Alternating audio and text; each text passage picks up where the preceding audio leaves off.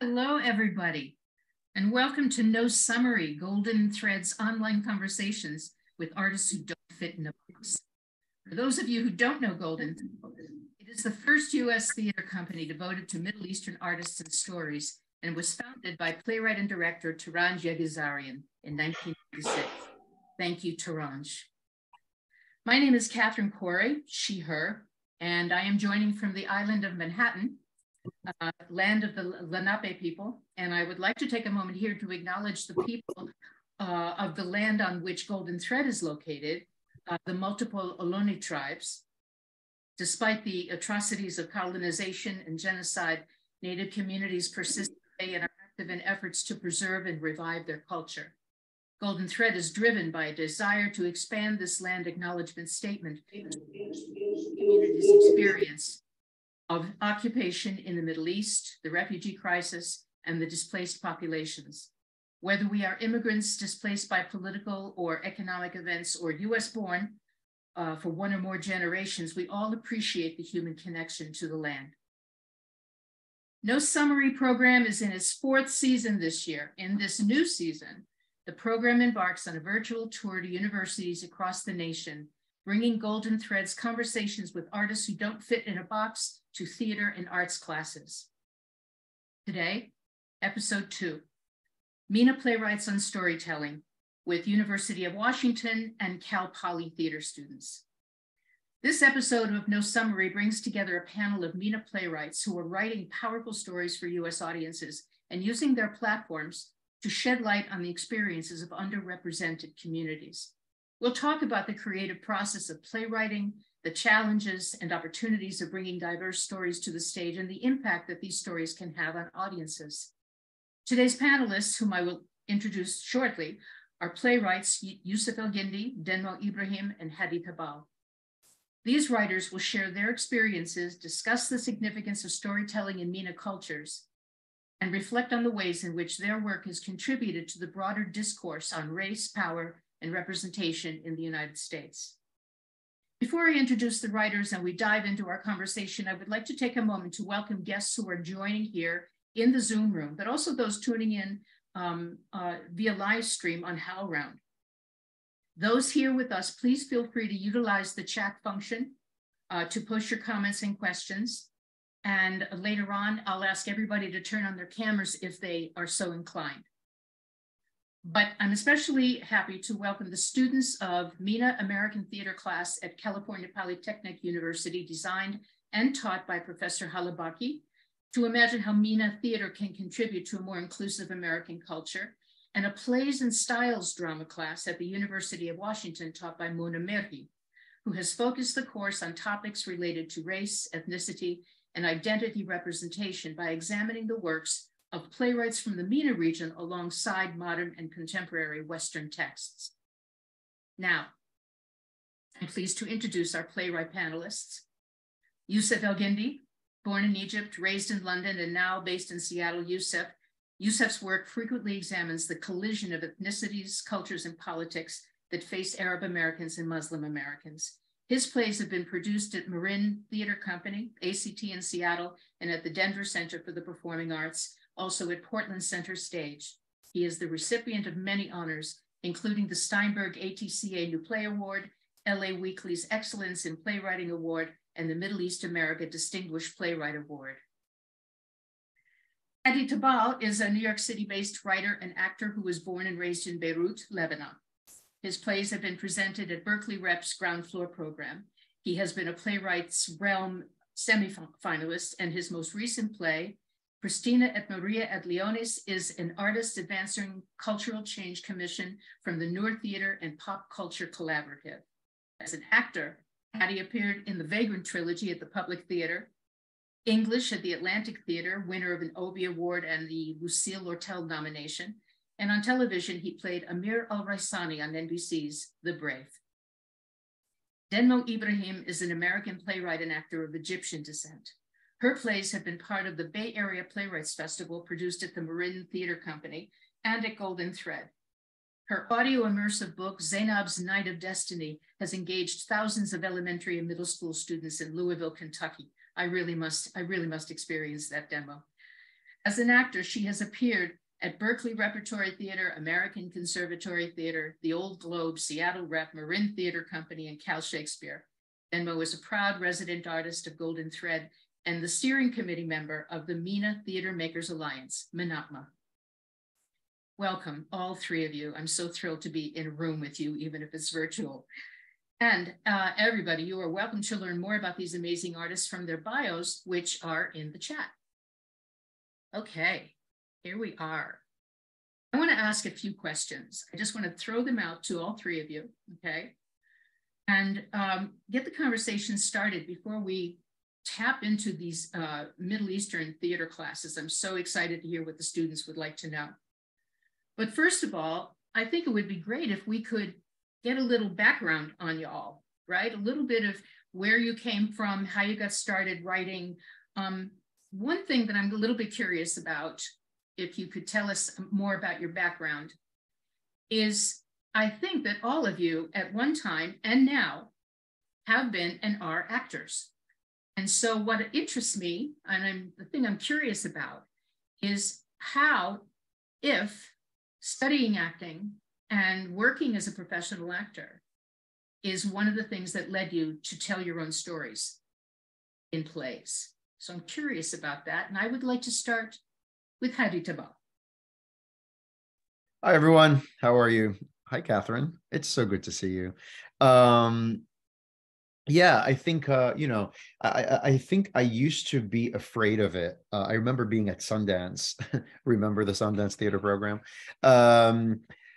It was maybe 10, 11 years ago. And I remember, like writers would go and, write new pages and come back. And I was like, oh, I can't do that. And then, I think at a certain point you get a nagging sensation of you want to tell something. And then you kind of go, oh, I think I like it. And you kind of get a bit of good feedback. And then you say, oh, I think I do want to do this. I think being an actor was the in for me because I was in so many development rooms. I've been in readings, Yussef's readings, and many other opportunities. And so seeing, I think it was mind opening to be able to do it after having been on the speaking side of it. And also, I do experience the advantages of it because you're an actor. You kind of, you somehow play them all in your head out loud when you write, if that's your process. But also the disadvantages of it, which is, I feel like sometimes as writers, we write for our sensibility as actors. And so sometimes that does stand in the way, because there's something that I think writers who don't act do, which is they just put the words and they go, okay, someone will figure it out. And I can't put myself in a situation where I'm like, oh, someone else will figure it out. I feel like I have to figure it out performance-wise. So that kind of gets in the way sometimes. That is really interesting. Thank you for sharing that. That is great. Yeah. Denmo, your thoughts? Yeah, I think it's a really interesting pathway, actor to writer, in the MENA space in particular, because I think for our generation, there were no works. So, I went to conservatory undergrad. I started with a class of 60 and graduated with a class of 11. And then I did graduate work in physical theater, and then I studied in Europe, and I'd spent almost a decade crafting, working on the craft and developing how do you audition and how do you be good in the room and how do you analyze a script. And at the end of the day, your work was always measured by the role you had permission to play. And I think that's just something we don't really talk a lot about in the acting world is, no matter how established, how much you train, how much you love it, you can't act, you can't just invent that unless you decide to invent that. And I think that's where a lot of writers kind of come into the room. I was getting cast in roles that were very limiting to the kinds of experiences, the kinds of stories I wanted to tell. And to be completely honest, I wasn't coming from a place of, I want to tell MENA stories. No, I was just coming from a place of, I want to have a full journey on stage. And because of the way I look, I wasn't really being cast in the characters that were the most well-written. So I think for me, I was just really longing to play on stage. And so writing felt like this sort of like, you know, stepchild thing of like, I have to have a relationship with writing, but I'm not really a writer. And I had said that for so long, I'm not a writer. And I realized, oh, you know, it took me a long time to realize that writing is thinking, and like good writing is clear thinking. And eventually it just becomes about stories. And it was very interesting to see, you know, I had been a part of a theater company, and it was a devised company. We spent 5 years developing new work through an ensemble. So it wasn't a personal story, but it was the sort of actor-creator world. And when I sort of left that space, I gave myself this challenge of something I had never done, which is write a solo show. I had been in all these ensembles. I had never done a solo work. And my first piece was Baba.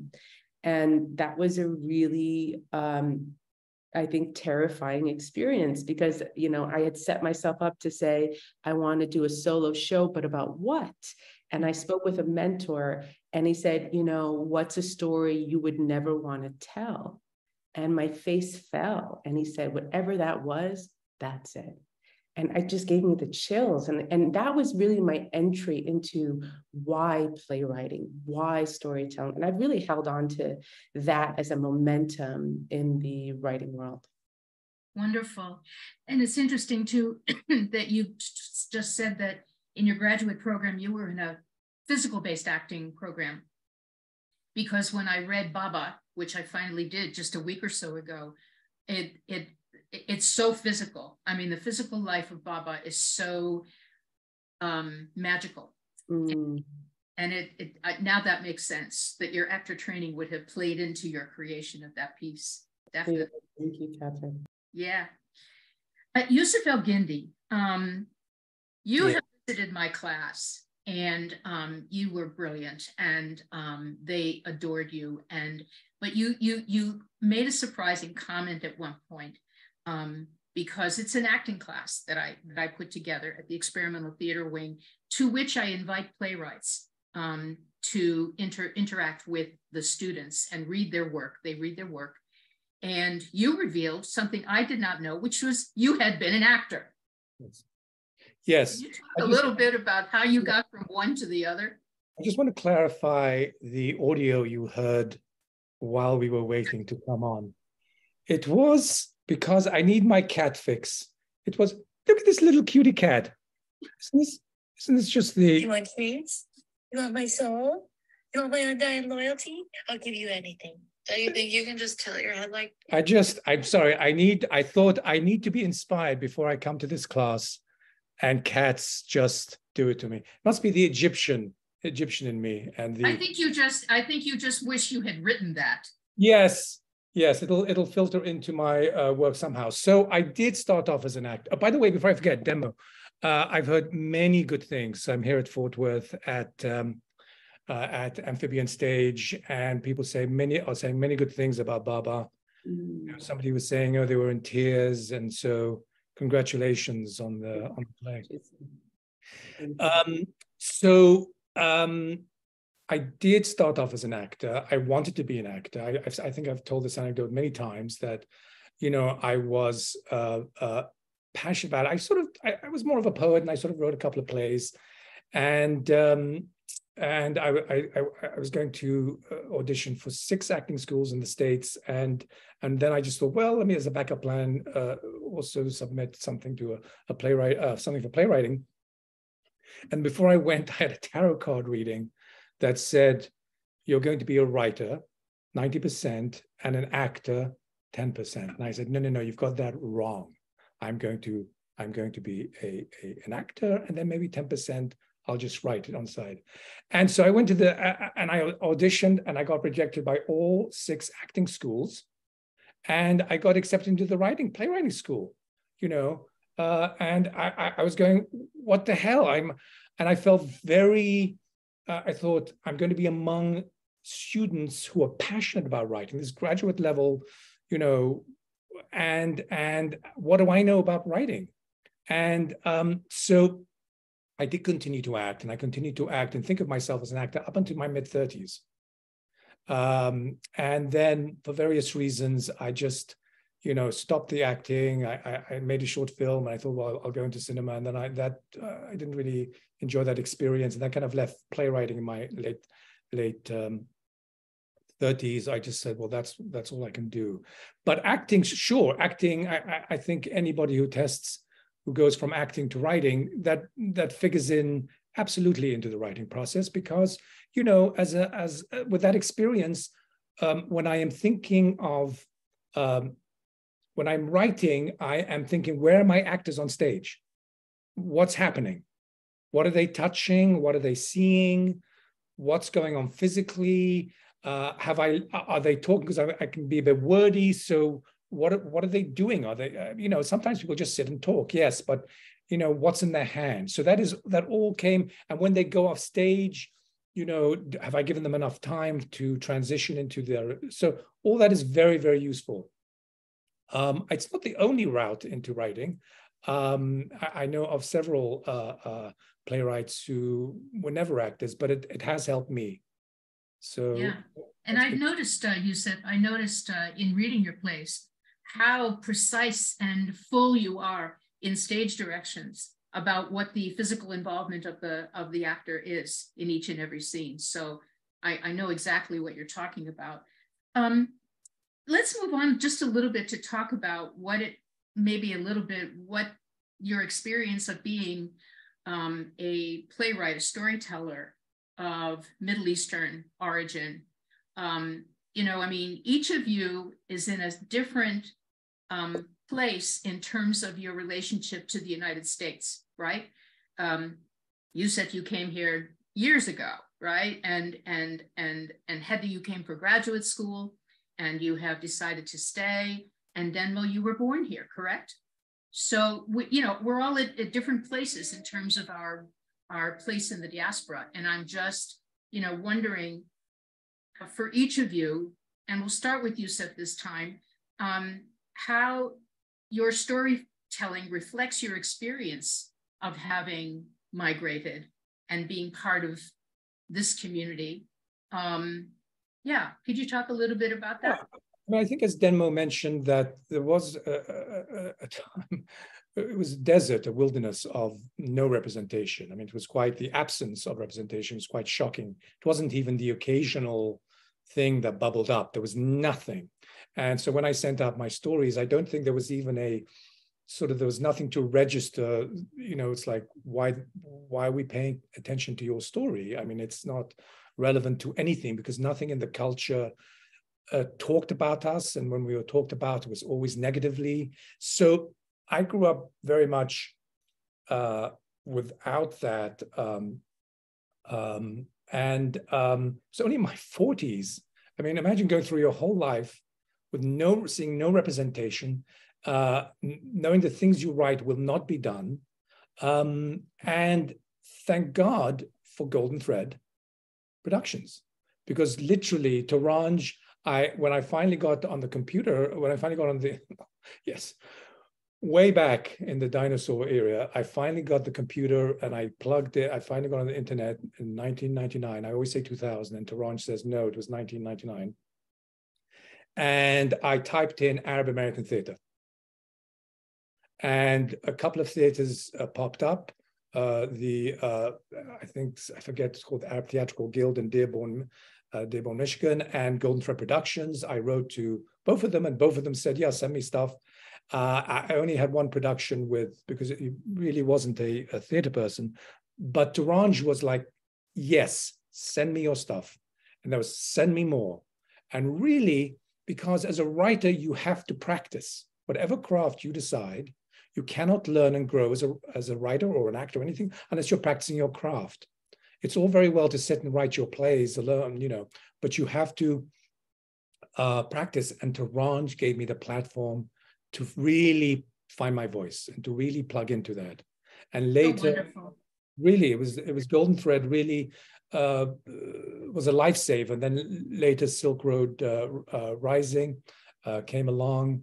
and there was more and more interest. So sorry, you had a very specific question. I think I danced around it.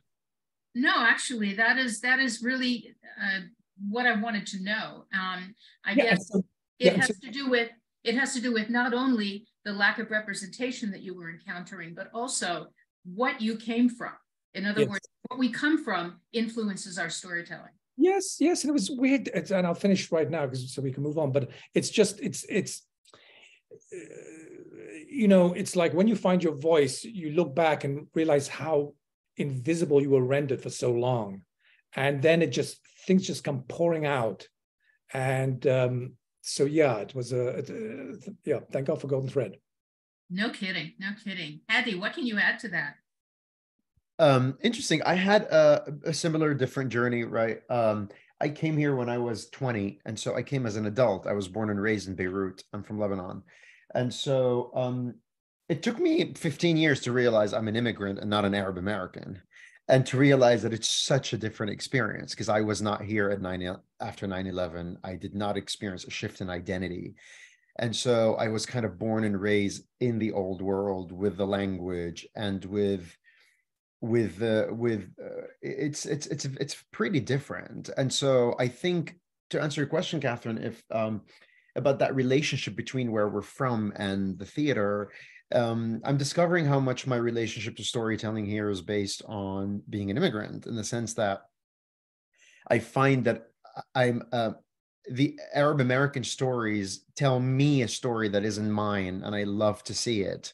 And then I feel that like I tell a story that is not necessarily one that Arab Americans have access to. And I think that, that kind of richness in what we do, stories by immigrants, stories by people who came here when they were 4, stories by people who came here who were born here, is very interesting. And it's also, I think also with the incredible speed of technology, and also like kind of the world becoming kind of one and not really, like I feel like there's a lot of international, there's the conversation with these stories internationally is becoming a bit more fluid and quicker.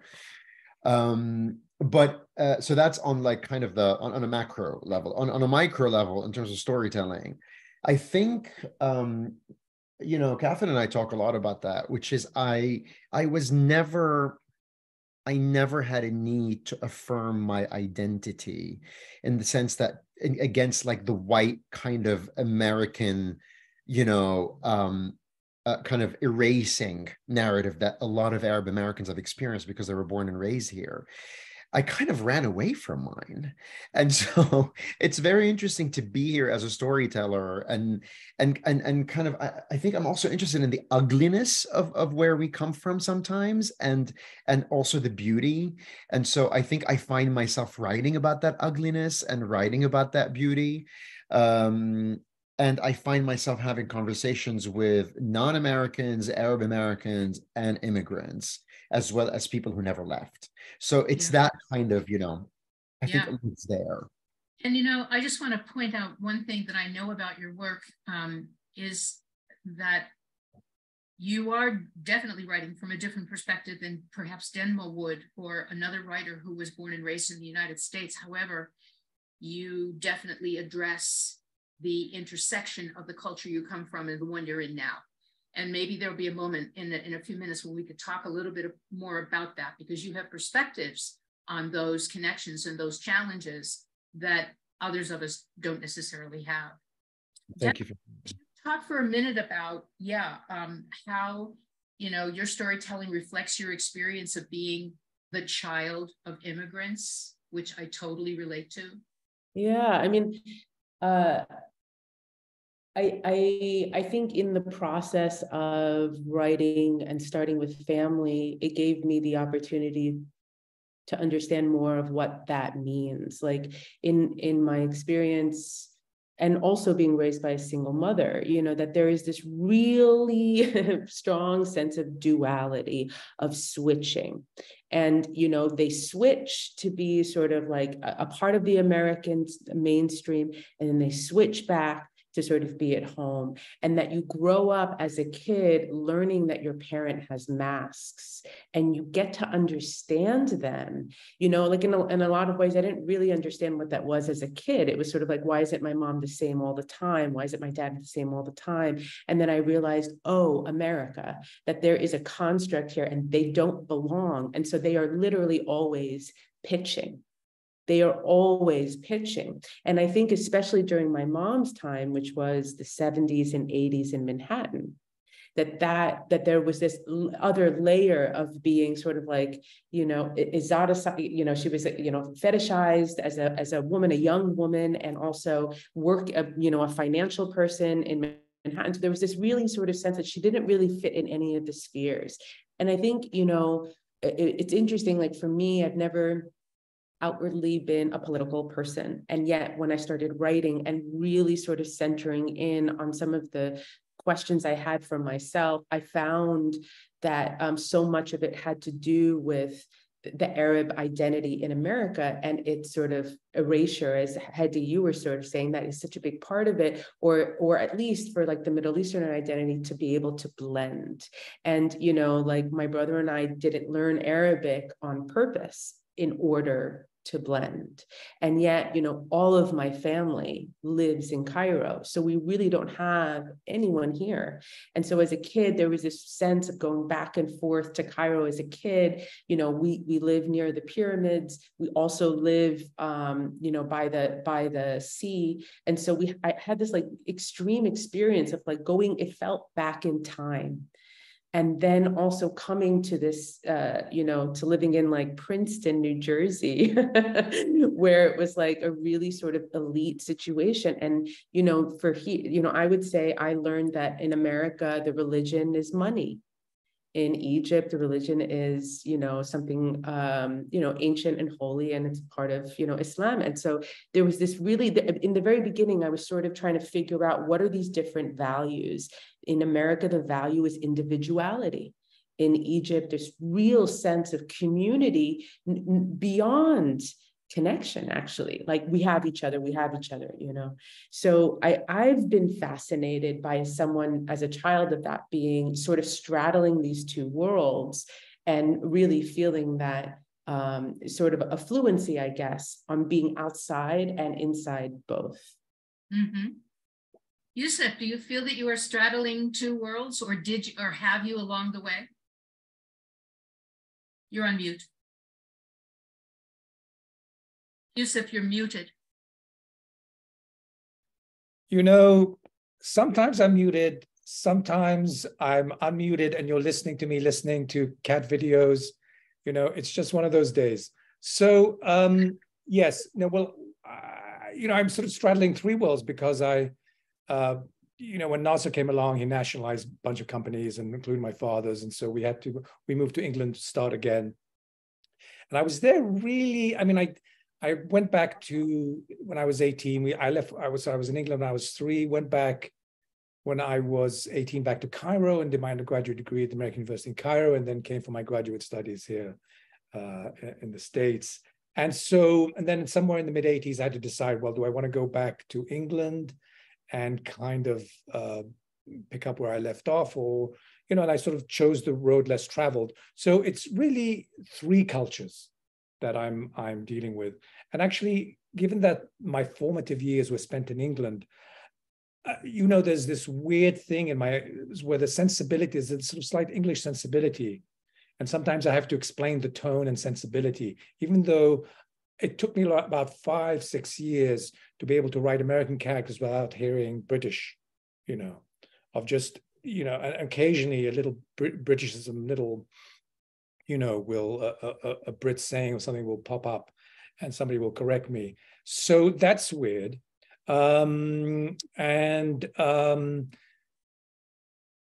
But yeah, so there is a lot of straddling of cultures. And, you know, we go back after I got my green card, and after Nasser left, a lot of family moved back, and I would go back every year for at least a month. So yes, and you're right. I mean, in Egypt, anyway, that's another subject. But and and I do envy, sometimes I envy people who were just born and raised in one country. I envy them for the ease with which language, I have adopted a language, and I have adopted a sensibility, the American sensibility. I've adopted the American language. I had to learn that. I had to learn how, people speak. And so I kind of envy, I can kind of hear the difference with some playwrights where they're kind of swimming in the language, where I'm kind of, I'm sort of, I'm in a different flow, and sort of negotiating with the language a little bit. That's so interesting. Yes.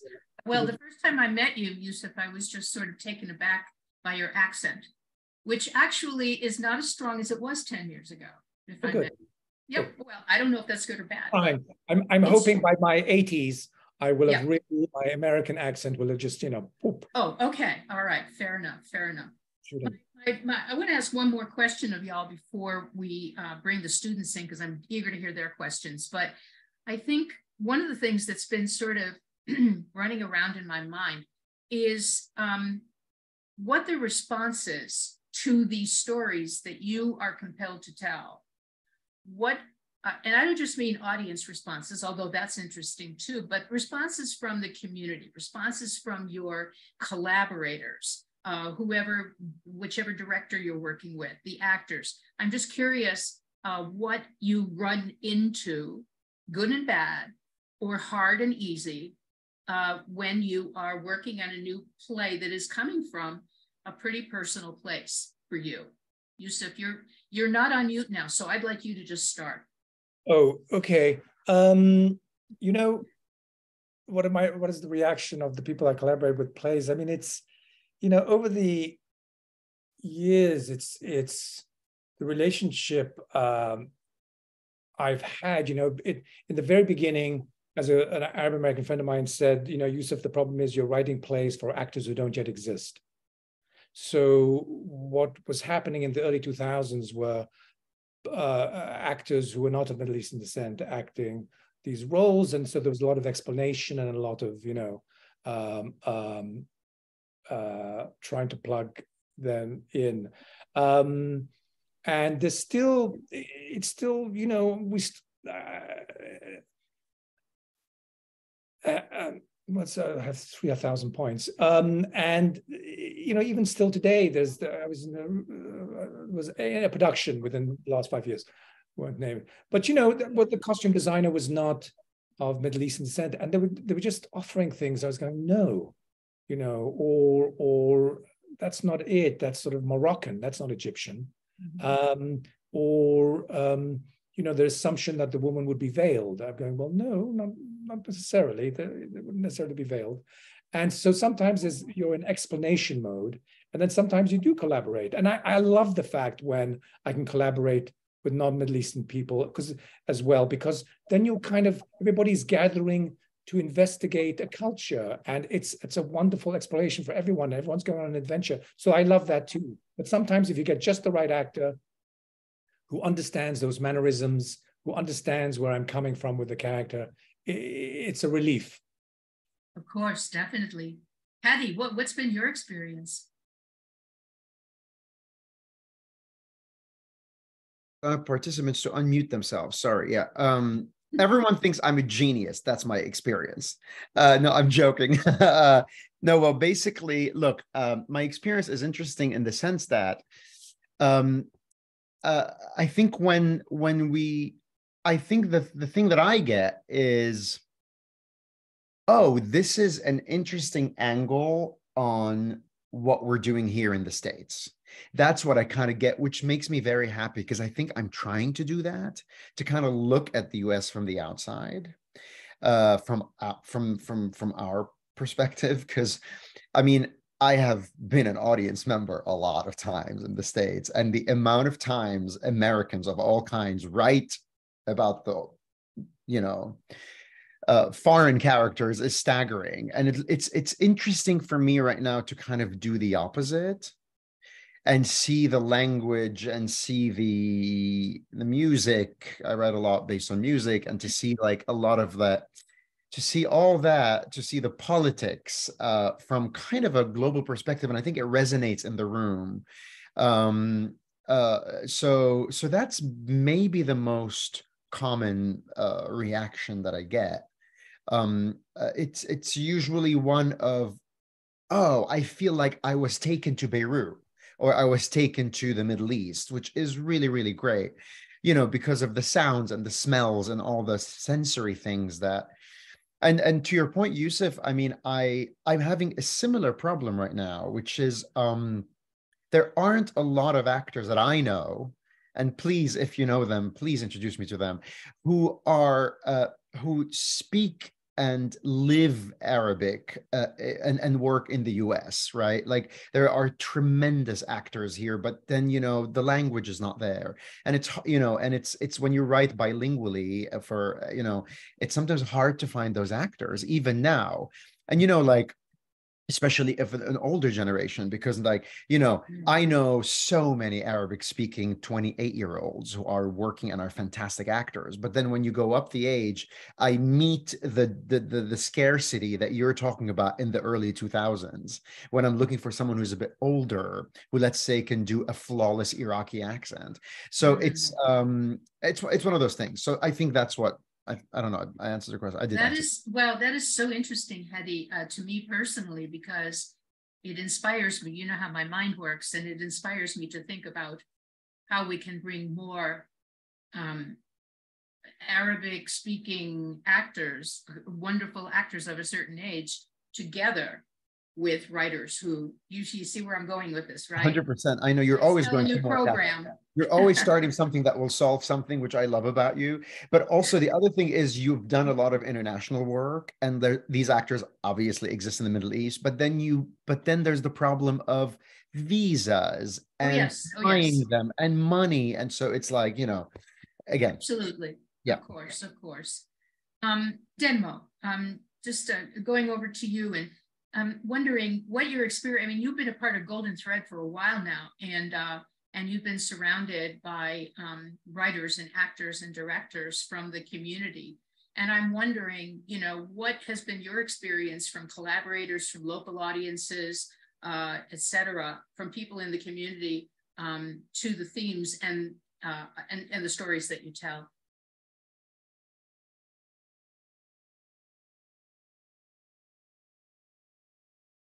Unmute, Denmo. Great. All right, great. There you are. Yeah, I think, it's been really a journey. I mean, my first piece for Baba was about Muhammad, who is like immigrant all the way, the sense of like, this is not, this guy is not your everyday Joe, was sort of really front and center.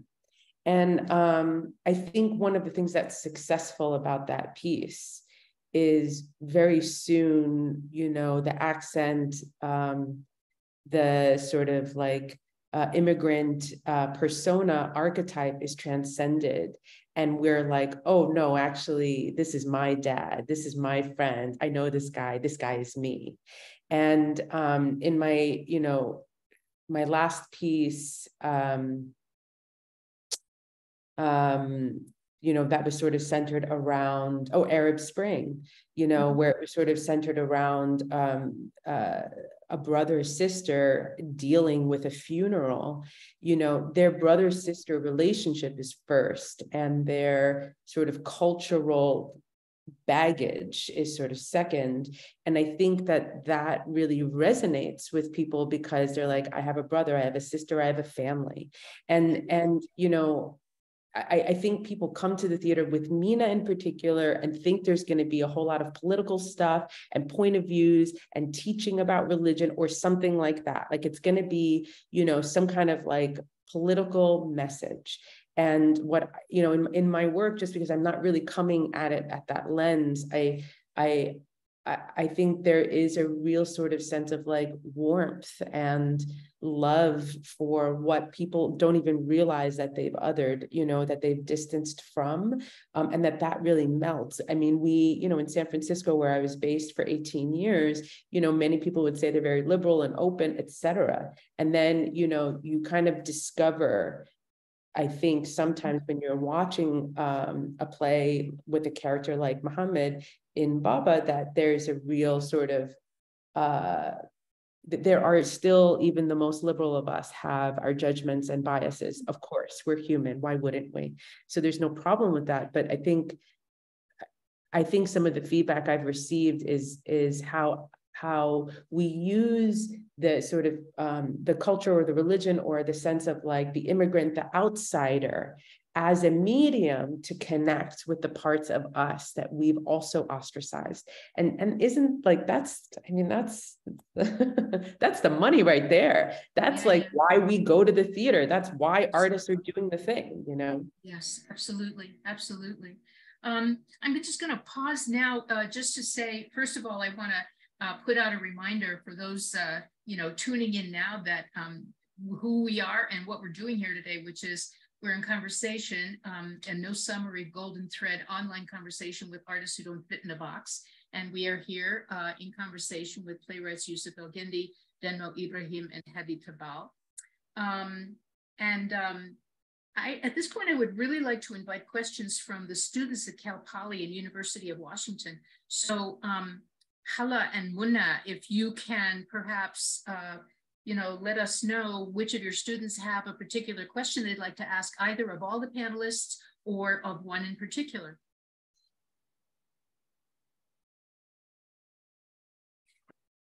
Yes, sure, but I think I will leave the room a little bit for Hala. The students want to leave it at a certain moment. Hala, would you like to start by your students? Sure. Thank you so much, Mana. Yeah, we do have one question here. Baxter, take it away. Hello, my name is Baxter. I'm a fourth year mechanical engineering major. And then I have a question for Hadi Tabbal about The Remnants. So I just finished that play this weekend, and I really loved the intellectual discussions that were weaved in about like the makers of history versus the participants of history, and like whether there's a right or a wrong in the moment. And I also really loved how you weaved in the artist Kulthum and the song Al. And I was wondering what your inspiration was for weaving that, making that such an integral part of that play. Well, thank you for reading the play, first of all, and for, you know, reading it so deeply. And thank you for your question. I think it's funny sometimes, you know, the theater takes 5,000 years to, you know, to be made. I started writing this play six millennia ago. And there are, you know, you kind of forget what made you write something. I mean, you just make me think about it. But there's some, I think the main drive of that piece has been, I experienced something when I listened to Kulthum, right? I experienced something that is extremely hard to communicate. And because I would imagine an American listening to a very American thing would have a lot of trouble explaining that to someone who's not, right? I mean, I experience a lot when I listen to Whitney Houston. That's my American side, right? And but I can explain that to an American, but I can't explain Kulthum in a lot of ways. And I think there's something about getting to know someone when you hear their music, or when you hear what they listen to and how they listen to it. And Kulthum particularly is a woman, not a man, who is known deeply by a culture of 300 to 400 million people. And she is also someone who 6 million people went to her funeral, right? Actually more than Nasser. So she is a figure in our culture that is deeply understood in our DNA. And when I wanted to write that play, the political side of the play was what happened in Abu Ghraib in 2003, 2004, when you had American soldiers who were completely untrained to do what they were supposed to do, but then were given directives very clearly to do what they were not supposed to do, and were committed atrocities in the prison outside of Baghdad that are unimaginable. And so for me, I wondered what it would be like if these Americans heard our music. And I wondered what it would be like if we were put in a situation that was different. Would these people have done that to each other the way they did in this play or in reality? So for me, weaving the music is basically asking the question of the what if question. You hear someone else's music or you fail to. Thank you. Wow. Very Good interesting. question. What else? Yes. From either class? Go ahead and jump in, Mona, while we brainstorm. Thank you. I think Clau has a question directly related to Hadi's final say. So please go ahead, Clau. Would you like to ask your question? Oh, sorry. I hope you can hear me. Okay, sorry. I hope you can hear me. My question is, my name is Carl, by the way. My question is specifically for Mr. Hadi Tabbal. I really enjoy The Remnants. I think it's one of my favorite plays so far. I was wondering about the subject of addressing foreign audience when you're writing about something culturally specific, especially controversial subjects like military intervention. What research and consideration do you put in when you want to address this subject to foreign audience who may not be able to relate to it? Thank you. I think I'll rephrase your question in case others didn't hear it, because I think you wrote it in the chat. So I had a, you're asking what kind of research do you do about things that you're going to present to an audience that might not know about, right? And so how do you approach that? Is that right, in a way?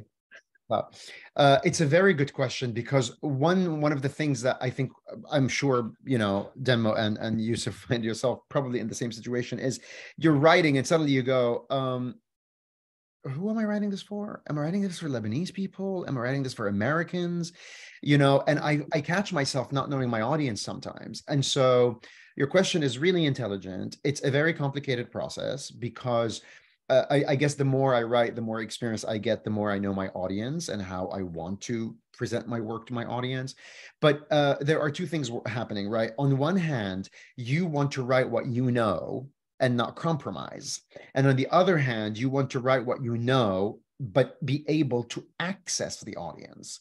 So in a way, you kind of have to do the research, and you kind of have to put in the play, and this is difficult, so that you don't get expositional, so that you don't get kind of bogged down by the thing that we all, as BIPOC artists, are always bogged down by, which is explaining the basics of the thing you're talking about, because no one knows it. So you kind of have to be smart about when you put in the data, the information that allows people who don't know about your world to latch onto it, right? And also, you kind of have to have the courage to say, listen, these people might not know about Iraq, might not know about Kulthum, might not know about enhanced interrogation techniques that were clearly sanctioned by the US government and written specifically in documents on how to torture people. But if you put what you need to put there, and then you trust the things that they don't know that might be interesting to them, at least emotionally, you kind of find that balance. Do you know what I mean? Because you don't want to also write a piece that is so didactic, as if you're talking down to your audience, assuming they don't know. You also want to assume your audience knows. And at the end of the day, we write plays to make people feel something or learn something intellectually and or emotionally. So the intellectual side of the writing is only there to serve that experience of watching characters go through something. And eventually you're going to write something universal. So even if the world is not necessarily that, the audience doesn't know about it, what they will know about is what the characters are going through, or else you're not really doing your job. Wow, good question. Thank you so much for that. Listen, before I go to the chat, because there are a couple of questions in the chat. Hala, I think your class needs to end at the hour. So anybody else have a particular question? We have a second question from Baxter. Hello again. Okay, this time my question is for Denmo Ibrahim. So I also read your play Baba this weekend, and I really loved how you created like a sense of waiting in both acts of the play. And like, unlike Waiting for Godot, like there were like major character developments with like major endings where important stuff did happen. And so I think like, especially like your ending of the second act where Layla and her father reunite in Egypt was very heartwarming and touching. And I was really curious because you mentioned how the play can either be like a one-person show or a two-person show. And I wanted to know a little bit more about how you would do that scene as a one-person show then, because I'm always curious about how theater makers envision various scenes like that. Well, it's a very good question, and I would probably, bunt that to the director to figure out. But I think the way it's written right now is it feels like a sort of opportunity available for the two-hander. But in a solo show, really depending on the tone and feel of it, because there is this moment midway where the transition happens. And originally I played the role. I wrote it and then I performed it. And the transition it took me years to figure out, how do I go from literally having a fat suit, a mustache, and a wig, and these glasses with this huge costume, to changing into this woman on stage. So the transition moment plays with Muhammad, the actor becoming Layla. And it's sort of this gorgeous moment where we're out of the play and in the play, and like the audience is with you in that. It's maybe 30 seconds. And I mention it because I think in the solo show, there could be an opportunity of hinting at that sort of duality at the end. So instead of it necessarily just being Layla playing it straight, how she would with Muhammad, sort of echoed in the back, it could be Layla.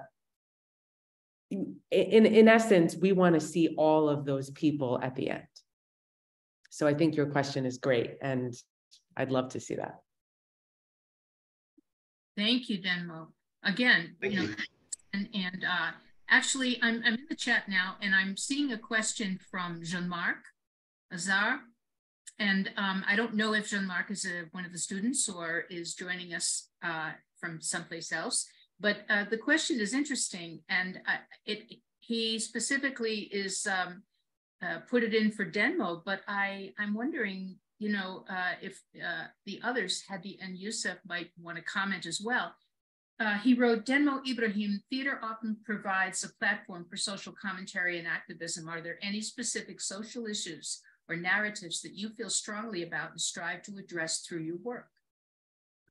I mean, I completely agree. And I think it depends on when. I think that you can't answer that in sort of as a, fill in the blank.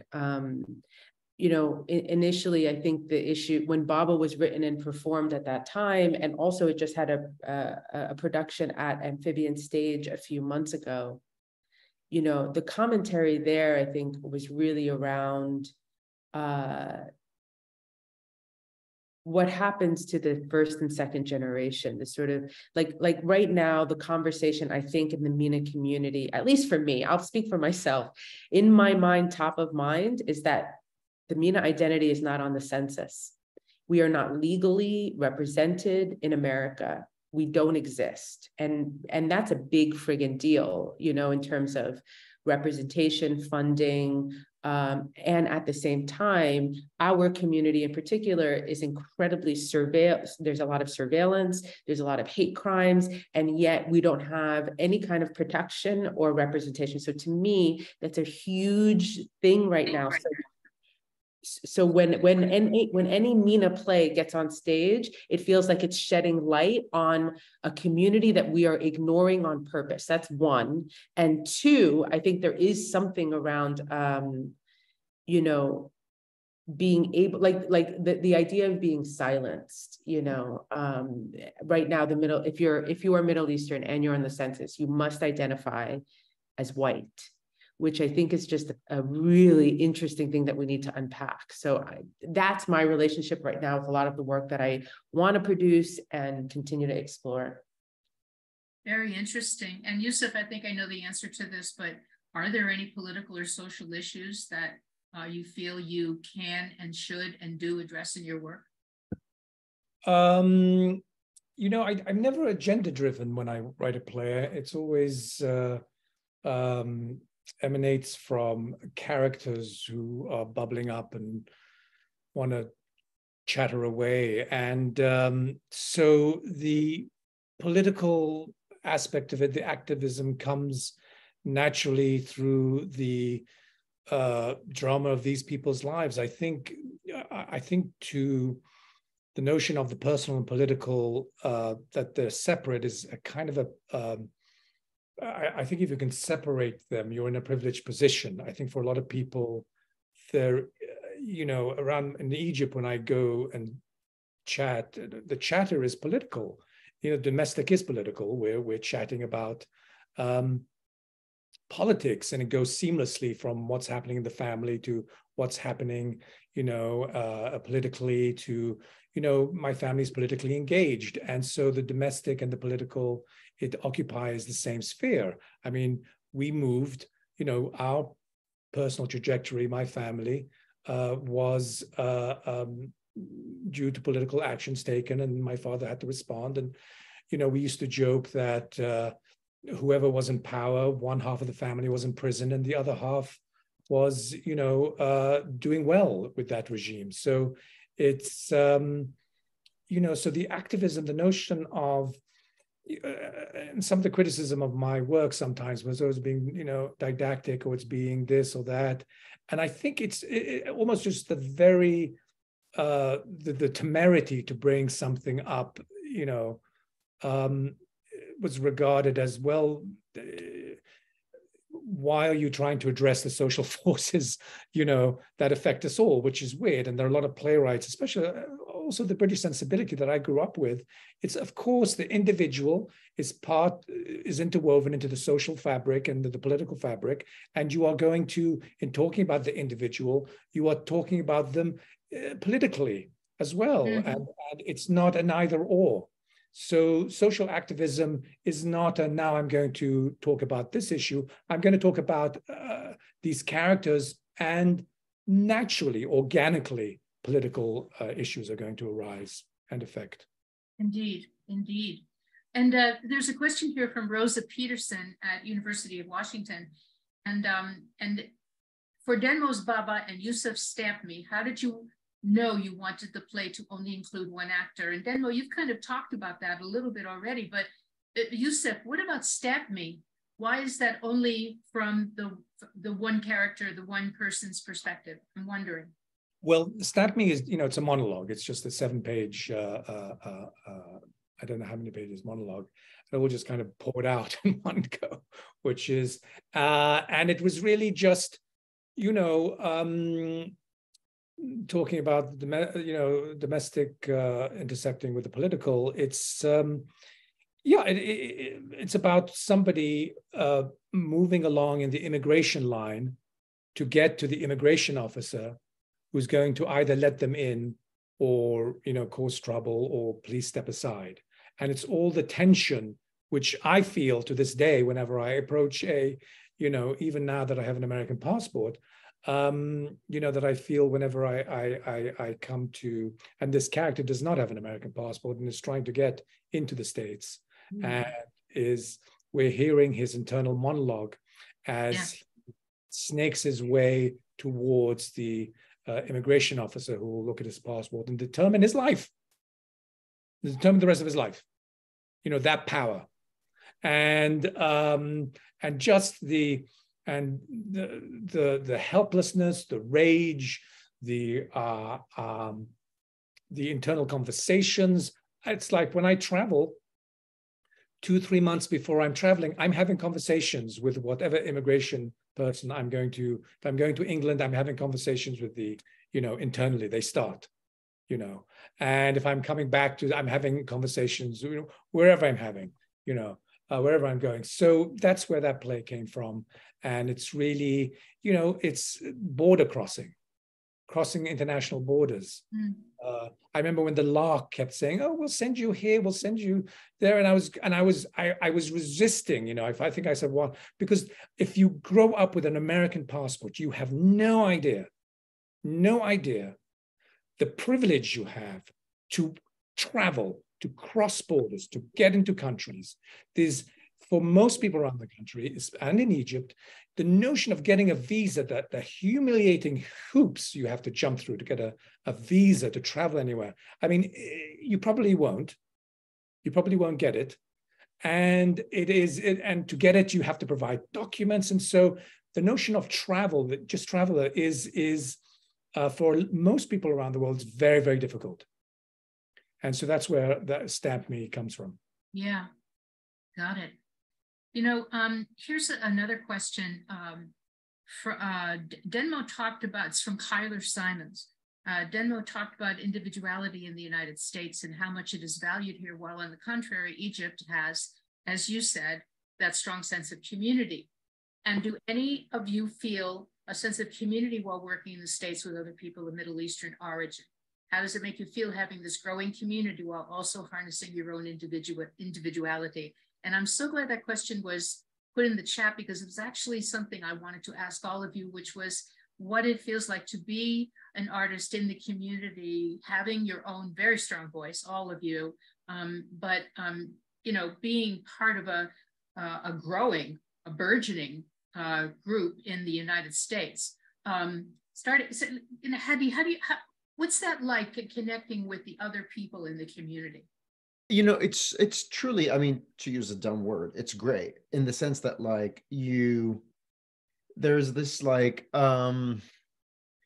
12 years ago, right? I definitely felt more alone in terms of making theater than I do now, right? Like right now, I feel Golden Thread is my community and Newer Theater is my community. And the people I do plays with that I did last year, I happened to do 3 plays, 2 are Middle Eastern and are my community. And just, I mean, that's, the Middle Eastern the Middle Eastern Writers Lab at the LARC, which is now at Playwrights Horizons, there are all these, and some of them became very good friends. And so I think it's a very different game when you don't have a community. And at the same time, it is important to remember that being part of a community does not mean that you erase your individuality. And you have to keep fighting also for your community and for people outside your community to still see ourselves as individual artists with individual voices. And it's also very interesting to I think it's great to be part of a community that, I mean, just that meeting we did at Playwrights Horizons last week or 2 weeks ago was kind of about how we can all be so diverse within the community. So that's, it all feels very good, because also when you want your work produced, or you want to do readings of it, or when you want to find actors, or there are people helping you. You're not just there talking to the artistic director of this place and that place, and you're sitting there and you're starting from zero. There is already, groundwork that's been covered, and that's what a community does, so that does feel great. Yeah. Okay. Yeah. Who else would like to speak to that? Yussef? Yes, it's wonderful. I mean, I'm back when all this kind of started, it was in the late 90s, 97 with Golden Thread, and just more and more, and Nebraska in New York, and there was a couple of other outlets, and there was also a literary magazine, Mizna, from Minneapolis, and things were bubbling up in the late 90s, and I thought, oh, this is fantastic, finally, oh my God, finally. Then 9/11 happened, and I remember thinking, oh no, I hope this all doesn't get, silenced, that we don't all go, we can no longer, this wonderful renaissance that is happening. But luckily, as happens when a group of people in this country suddenly have this negative spotlight put on them, they are forced to respond. And so the artists, the poets, the playwrights, comedians, actors start stepping up and needing to respond. It's sort of most groups go through this. So it's lovely. So it's lovely to have gone from the early 2000s, where we were sort of like gathering the tribe, so to speak, all the disparate people from the different MENA communities, and to this point where it's just burgeoning, and it's so wonderful. All these writers coming up, and now we have actors and directors, and there are some theaters who are more interested. So it's lovely to see this growth, and for now the larger community, the theater community, goes, oh, this is a body of work and a body of people that perhaps we now need to pay attention to, where before we could be ignored because we were one or two people, and now we are gathered. Exactly. Denmo, any thoughts from your experience? I would just say I still feel it's fairly nascent. The MENA has just recently been formed, MENA Theater Makers Alliance. We've had 3 or 4 convenings. So the sense of like community, it feels more like I know this person, we gather in these small ways. But in terms of like a national organization, it still feels fairly young. And so I think as a community, and I mean on a national level, on a regional level even, I think we're still trying to find, how do we find each other, and how do we get in the same room together, and what do we talk about? And we have a lot of, differences. I think for me, the sort of community really comes alive once the show is set and you're in a room. And, you have actors and directors and designers and the playwright, and, you're all working towards this like goal of this production. And in that way, it's sort of like a microcosm, that's where it feels like community really thrives. And everyone might not even be MENA, but it has a MENA focus. So that feels really powerful. So I have a lot of hope that will create more opportunities for these like small communities to continue to grow as we find a way to make these like larger bridges more accessible and often. Inshallah. Yeah, great. Beautiful. Hala, Muna, are there any other questions that your students would like to ask?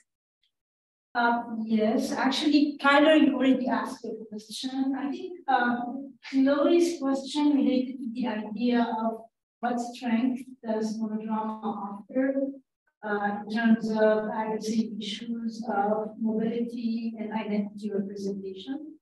And this question is addressed to Yussef and to Denmo. Okay, is that question in the chat as well? Yes, it is in the chat as well. So, the sound for me was, the sound is a bit, could you repeat that? Or Catherine, could you summarize the? No, because I had the same problem. That's why I was trying to find it in the chat. The sound quality, one was a bit. Okay, I'm gonna move right here. Do you hear me better? Yes. Good. Yes. So the question of Chloe, raise your hand. Hi, Chloe. So Chloe's question relates to the idea of what does monodrama offer? What strength does monodrama offer in addressing issues of identity representation and specifically mobility and stamp me and okay. Right. Denmo? What does the strength of monodrama offer? Yes, okay, great. Well, before I tell you about the strength, can I tell you about the challenge? So the challenge of a monodrama is you have to have an incredible actor. You must, because it is very challenging to watch one person for more than 7 minutes. We just need something else, And so it requires, it really requires an actor who can live and thrive and create incredible nuance without other actors. Given that, if you can have that, if you can find that, a solo show has a way of focusing in like a lens in a way that a multi-character show doesn't have. You know, you as an audience member can pop from person to person and sort of figure out the story, but it sort of feels like a microcosm in on a large scale. And I also think it's like very theatrical, actually, because we're not in these, you know, we don't live in vacuums, right? So to see a solo work really requires a lot of imagination and theatricality to make it feel alive. So it's not a perfect form in that way. And because of that, I think it has a lot of opportunity to sort of excite, entice, subvert your ideas of what the play is going to be. So yeah. Beautiful. Beautiful. Yeah, I think so that's much, Cal Poly class. Thank you so much for being with us. Thank you. Thanks, Baxter. Good to see you again. Hello. Bye. What were you going to say, Yussef? No, I was just going to reiterate. I was going to Denmo's points. Yes, the focus. You know, you better have a really good actor who can just play all the instruments, so to speak. Yeah, I mean, and when I do write solo pieces, they're usually short, like Stamp Me is like 7 pages, or 6 pages, one or the other. And it's, what do I like about them? I mean, I must admit my agents over the years have gone, do you have like smaller casts? And I said, well, I have a 3-person play. Do you have a 2-person play? I said, well, let me write a 2-person play. And then it's, do you have a 1-person? I'm going, what do you want? What is this? It's like, so sometimes I did write a full-length 1-person play collaborator. And I was thinking, oh, thank God, I have a, something for my agent. I have a 1-person play. Yeah, I mean, it is challenging. I mean, with a shorter piece, you can get away with a lot. But if it's a 1-person full length, then you better have, that actor better fill the room, and right. Better, because as Denmo said, that's all you've got, and they're telling the story. Yeah. I thank you for that. I have one final question that I would like to just throw out to all 3 of you. And, it's all right. You have to forgive me. This is based on personal inclinations of mine. But I am so eager to interface with our counterparts in our cultures of origin, okay? Who are born and raised in the United States, but very, very connected to Lebanon. And so excited when I have the opportunity to collaborate with people over there. And I just, want to throw out that in some of the work of yours that I have read, and Hadi, in your recent work, especially, I'm so taken with the demands of the plays regarding language, regarding sensibility, everything from understanding of the environment to understanding of the food. I mean, and I just, wanted to throw out and ask, what is your interest or inclination to work with people on the other side to realize some of your work? I'm curious about it. It would be a dream, to be honest. I visit Beirut often, especially that now I have a child, and to see my parents. And I've never really worked in the Middle East as an adult in Lebanon, but I've been back and forth, and now I'm meeting some people, actually sometimes through Catherine. There is something thrilling when you meet someone who can be the dream dramaturg on your piece, or an actor who is basically the person you're looking for to play the Lebanese or the Syrian in your play. They speak the language, they have the mannerisms, they know they understand they understand that guy or that woman that you're writing, or whatever, the character. It's just, it's so hard in terms of financially, and also in terms of politically, in terms of visas and mobility and all these things. I don't know, like, I wish there was, I would love, my Beirut series, I would love to do those plays in New York and in Beirut. They all take place between both cities. And to have actors from both cities do those pieces, it would be a dream. But it's I think also, like, nowadays, like, I think we need to start thinking at this level, because at a certain point you go to the theater in the States, you go to the plays, and you go and you go and you go, and it's like there's a whole world out there. Like, there's a world of people who speak different languages, have different sensibilities, live in different cities, do different kinds of theater, and it feels a bit like you start feeling a bit the drudgery of it. So I think we owe it to ourselves to be international. I agree completely. As you know, it's my life's work, and I people have asked me, like, why are you so dedicated to these exchanges? And I have to say that it makes me sad that a lot of global exchange programs are biting the dust, because I can't help but feel that the American theater, if it is not part of the global conversation, is going to get left in the dust. That's sort of my worry, my concern. Anybody else want to comment on that? I mean, I think the limitations are real in terms of an international thing. It almost feels like, can we just have some representation? Can we please just be a part of the season, please? And not make it really harder to also have a character that's speaking Arabic and French and English. There's no way. I mean, I wrote a piece like that. I found an Egyptian man. It was the first time I could ever have a real Egyptian man in the role where English was their second language. And it was so powerful, but that feels like the exception. And so, I just sort of feel like, in terms of priority, how do we create those relationships while we still develop the presence, so that when it's time to make that sort of a main stage production, then we have developed that time and that sort of relationship, because I do think that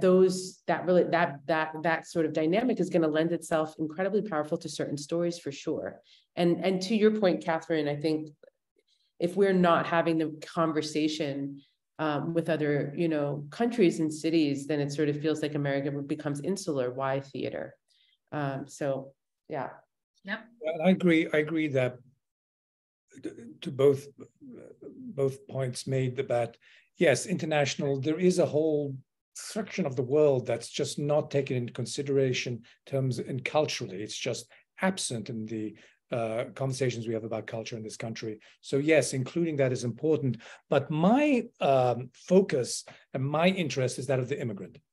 Obviously, because when I was 3, and really I have the immigrant experience. And so my interest is in promoting and giving a platform to Arab Americans. Mm-hmm. Yes, I want to include Egyptians and Lebanese and voices from those countries, and let's bring them here and let people know that there are these other voices, but also that there are Arab Americans. I mean, we were talking about the census and how we're not, so we have to be more vocal, and we have to respect ourselves as Arab Americans, as immigrants, because unless we do, nobody else is going to pay attention to us. When I'm in Egypt and I go, I'm Arab American or Jewish American, well, there's no such thing. It's like I have to go, no. There is a whole group of people here who have a voice, and it's shaped by their immigrant experience. And, so there's a slight denigration and a slight dismissal of the Arab American, from some of these other countries in. So my passion is to promote the MENA community in the States. Brilliant. Perfect. I can't thank you all for your candor. Honestly, beautiful. And we have come to the end of our conversation. So it's my honor to thank all of you, the panelists, the students, the professors, everybody, just amazing. I want to thank HowlRound for hosting the program. And as a reminder, all the No Summary episodes are live on Golden Threads and HowlRound's websites. Thank you to Wendy Reyes, our live stream technician and hero, and to the rest of Golden Threads, small but mighty team. Michelle, Sheila, Linda, Saluna, and Heather, and especially Executive Artistic Director Sahara Saf. Big thank you to the audiences and the people who attended today. Just letting you know that coming up next at Golden Thread, the New Threads reading series with 2 plays commissioned by the company. One by Adam Ashraf El-Saig is inspired by the story of high-profile Egyptian political prisoner Alaa Abdel Fattah, and one by Tariq Hamami, inspired by the experience of the Black Panthers in Algiers. And the Reorient Festival of Short Plays in the fall, which will feature the work of one of today's speakers, Yussef El Guindi. And for more info, of course, visit the Golden Thread website and join the email list, okay? So you stay on top of the programs and events. So with that, lots of love to everybody. Thank you and goodbye. Bye, everyone.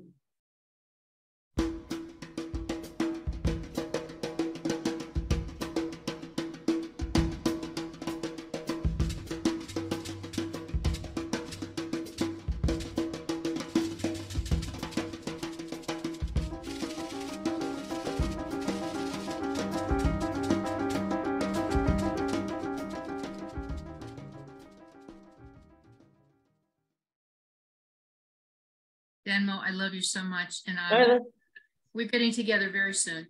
Yes, I love it.